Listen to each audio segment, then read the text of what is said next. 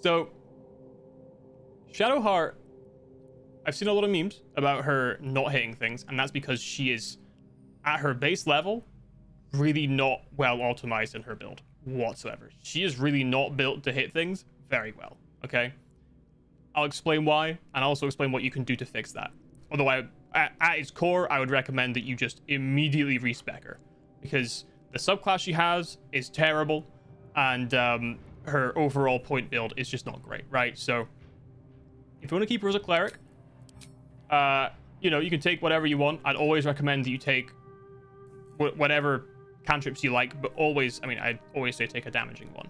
Sacred Flame is nice, but we'll get onto why Sacred Flame is a problem later. So Produce Flame isn't necessarily a poor option if you want a damaging cantrip, because you also don't really want to use Firebolt, and I'll explain that as well, okay? So I personally would always change her subclass. I like Light Domain, because Light Domain, it gives you a way to make enemies miss, so you can use your reaction to give disadvantage to an attacker, so that's really nice.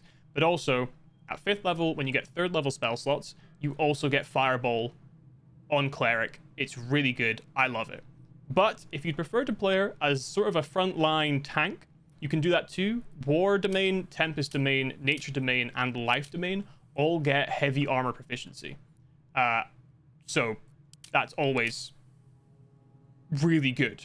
I mean, those are heavy armor is amazing, especially for your tanks, and then you can focus on your strength, right? So at her base, and you see with the Trickery Domain, you know, selected, her stats are balanced like this.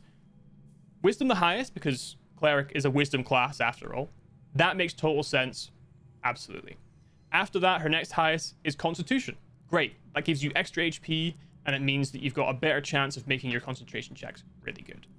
The problem comes with the rest of her stats, specifically Strength, Dex, and Intelligence, okay?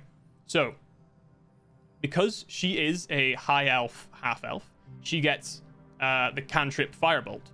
The problem is that it uses your intelligence to try and hit things. You do not have a great intelligence, so you're gonna miss most of your hits, right? Honestly, unless you're respecking her as a wizard, I pretty much would never use Firebolt. Now, next up is for her actual physical attacks. Her strength and dex are, for some reason, equaled out at 13,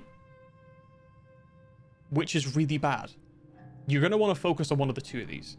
Now, if you want to do heavy armor and do a lot of melee attacks, you're going to want to focus on your strength. You're going to bump that up as kind of high as you can. I would completely dump dex there and put as many of them into strength as you can.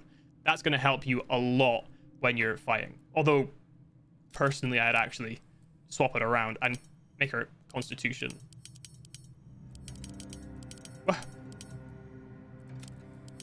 It won't let me do the +1.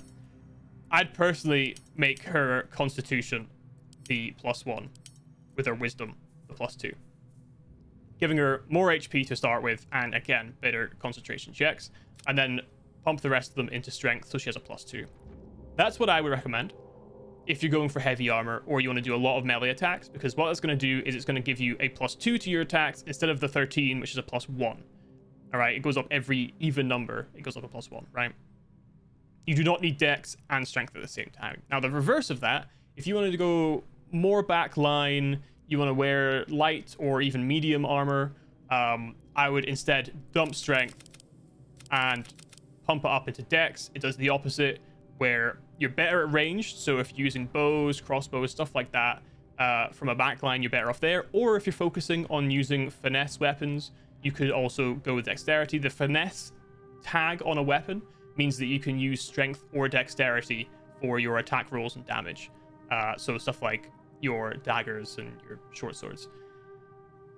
I personally would pick the light domain. I like that one the most because it gives you fireball. I would have my stats looking something like this. I'd maybe even dump down intelligence as well down to 8 and pump that into a 15 at dex, leaving strength, charisma, and intelligence low, letting other people fill those slots. Alternatively, you may want to go slightly more balanced and keep that dexterity at +2 and keep intelligence at 10. Whatever it is you want to do, that's fine. But the point being, wisdom should be your highest.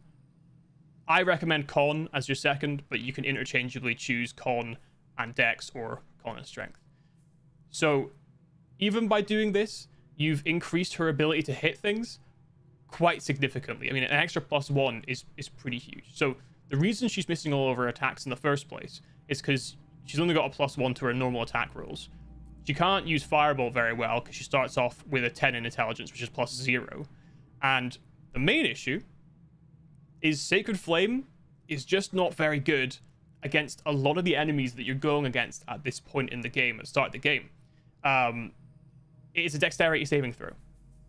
Sacred Flame requires a dexterity saving throw by your enemy. Most enemies are going to have either at least a 10 in dexterity, meaning they have a +0, or they will have bonuses. Very few have negative dexterity, and some of them will even have proficiency in dexterity saving throws, which means they get to add an extra couple of points to that. So they're going to roll pretty consistently, pretty high on their dexterity saving throws. So unfortunately, when it comes to Shadowheart, the Sacred Flame cantrip, not very good. Fireball, worthless, and she's built for some reason to have equal strength and dex, even though focusing one of those makes way more sense. So that's why she's terrible when you start playing the game. That's why she misses all the time. 100% recommend you go in, you respec her, you pick a different subclass, depending on whether you're interested in having heavy armor with these 4 here, or if you prefer having Fireball, which is my personal preference. That is the way to do it. That's what I'd recommend, and that is how you should rebuild Shadowheart to be much, much better on your team. I never had any problems with her. That's how to do it.